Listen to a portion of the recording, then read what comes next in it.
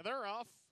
That is Coach Aguirre to the front seat. TW Esmeralda on the outside. Ray to retire on the inside now gets the lead.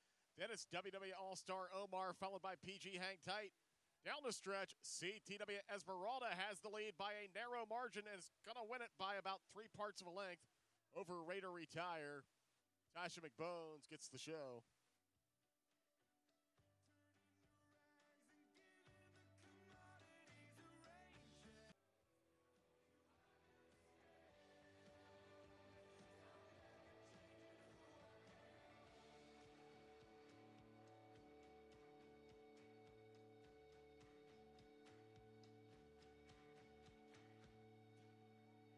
$1.48 Quinella pays $15.10. Dollar trifecta 8, 4, and 3 pays $101.10.